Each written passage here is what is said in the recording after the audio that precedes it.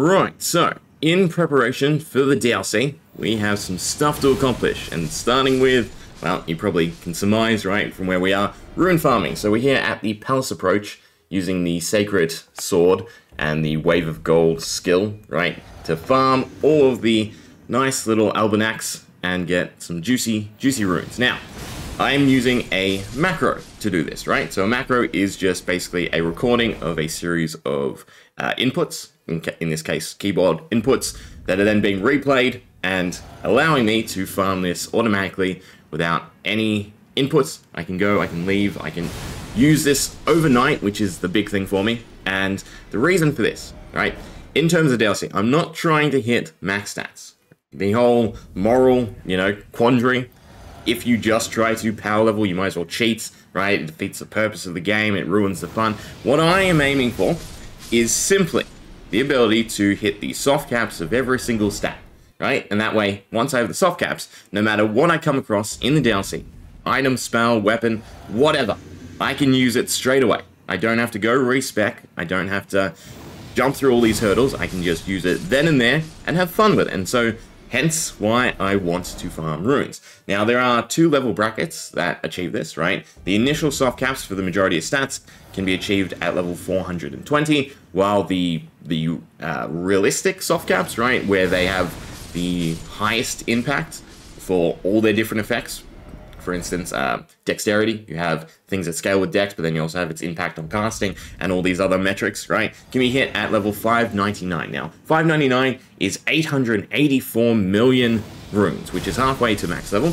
So I don't think I'm going to that. Instead, I think I'm trying to power level to 420, which is 241 million runes, and that would be level 40 vigor, mind, endurance, and 60 in all the other stats, again being the soft cap for scaling and everything, and most importantly, being able to equip and utilize different spells, magic, and whatever I want, regardless of what it is, which is, again, what I really want to achieve going into the DLC. So, yeah, that is my overall goal. If you want to, do this, I mean, this farming spot is not new, right? It's been around for ages and ages, since Elden Ring, was out for a month or so. It was quickly learnt of.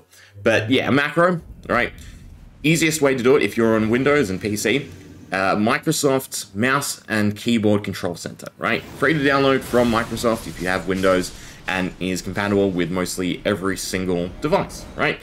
You might have to set something up, but generally speaking, that's going to be your go-to for setting up a macro, and then all you have to do is record your inputs, right? And we'll go through what exactly we are recording in a second, but for me, I have a Razer mouse, so I am using Synapse as my macro, right? In fact, you know what, we might as well end the macro, and I'll just pull up here. I think it'll run one more time because of where we were.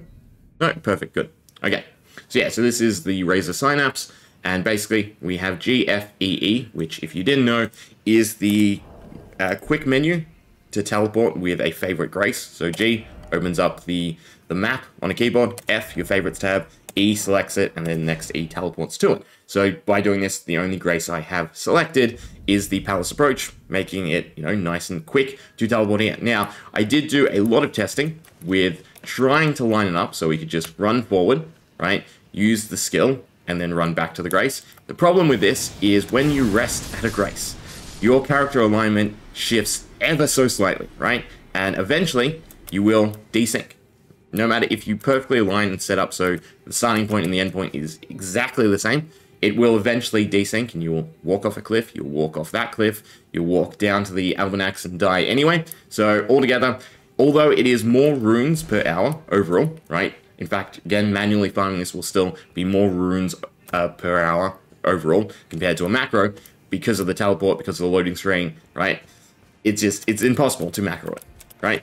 It's just going to desync one way or the other from some sort of interaction. So the best thing to do is teleport, because every time you teleport to the grace, you will be placed exactly in the exact same position with the exact same camera setting. Speaking of the camera, one thing I would highly suggest is you to turn off camera auto rotation, right? And that way the camera will never move from its fixed position. It will always follow the same course, right? Every time the macro goes off. And again, we're just trying to build consistency. Another thing I am doing to ensure the safety of the runes and the ability to run this overnight right, when I'm away from the computer, is not only do I have a sacrificial twig equipped, I also am using the flask with the tier that mimics the sacrificial twig, right? So basically I have double rune protection just in case something does go wrong, right? So when I click N, that's my toggle for the macro. It will wait a few seconds. This allows the runes to accumulate, then it'll teleport back to the Grace.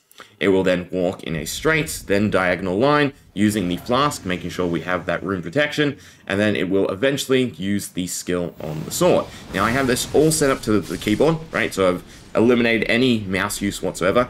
The reason personally for me is Razer mouses apparently suck and you cannot turn off their sleep time, right? The longest you can set it to is 15 minutes. After 15 minutes, it will still go to sleep, in which case the macro will break.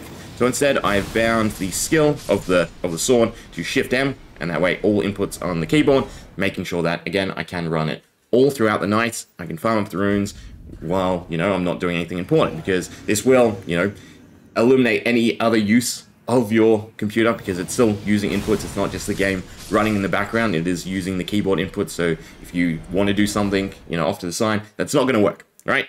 But we'll end the macro and we'll just go over the actual inputs that I did record. It's got one more cycle, I might as well let it run, right? So the reason I am pathing in this specific way as well is to try and make sure it's the most optimal, right? So that should be the shortest distance to the correct spot to be able to hit all of the Almanacs. You do miss out sometimes on the actual armed ones, right? Depending on how they wander, walk, or position. But generally speaking, this has yielded the highest rate or consistent rate of runes being in this location. So if we look over here again we have the map input. So G to open it, favorite tab, E to select it, then E again to teleport. Then from there we have W. We have E holding down to open up our quick select menu, and then from there up to use the flask. Now, in terms of the gold pickle foulfoot, which I could assign, you know, to one of the quick slots as well and make it easy enough to put into the macro, one thing you have to be wary of is every 3 minutes you have to reuse it, right, which can throw off timing. But then you also have to realistically think about, well, how many gold pickle foul feet do you have to farm? Because you cannot buy the 4-pronged foul feet for whatever reason. So I do highly hope that there are a few new bells, right? It doesn't have to be for the golden fireflies because they're easy enough to farm, but definitely for the foul feet, hopefully. But regardless, right? So I'm not going to use them because I'd have to farm up like 1,000 of them to hit the objective I want anyway, to have them up 100% of the time. So that's just not going to happen. So I'd rather, again, just be able to run this overnight when I'm away from my computer to get my runes to that appropriate level to, again, hit the soft caps for all the stats. So going into the DLC, no matter what I come across, I can use it straight away. Now going back to the macro after that, so again, we have the hold down E in order to bring up the quick menu, up to use it, then close it. We have A, which is in that diagonal walk, right? So we're not letting go of W. Then we have Shift M, which is going to be our skill. And then from there, we release AW and Shift, and then it loops and goes back into the quick map, right? So nice and simple. Now, I'm not going to, I don't even know if I can export it. I probably can, but it'll probably only work with synapse anyway, right? But the reason for that is me giving you this macro setup is redundant, I personally feel. And the reason for that is loading times are completely different, right? Because we're sitting through that menu. If I could set it up optimally to rest at the Grace, right, and everything was done in the one game screen, sure. But with the loading screen, I've had to tweak these numbers to make sure A, the stall before we warp back to the Grace is correct, right? As well as the use of the flask, and everything is dependent on, again, your average loading time, right? When teleporting to the Grace, because that will be the most variable aspect of it.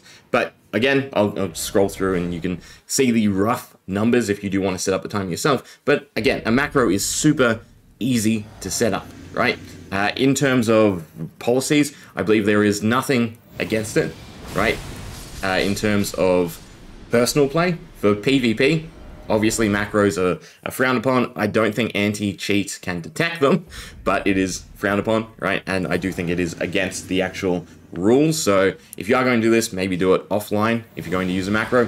But yeah, again, personally, it's not to take the fun out of the game. In fact, it's just to enhance the fun and allow me to save time and be able to use everything new the DLC offers to the fullest. And that's really what I want, right? Just to be able to play start to finish without any nitty-pickiness, right? Having to completely redefine a build just to find out something is shit or something is great, right? Just to be able to utilize everything straight away. So I'm going to farm this for a long while, right? It's roughly 10 hours it's going to take me to hit that first 420 level bracket, right? The soft caps for the stats, the initial soft caps across the board. So yeah, that's going to be fun, right? Probably 2 nights overall. So not too bad. Again, that's why I want to use a macro. Personal play, do whatever you want, right? However you enjoy the game is how you should enjoy the game. This is what I'm doing. Frown upon it, do whatever you want, but yeah. Anyway, hope you enjoyed. See ya.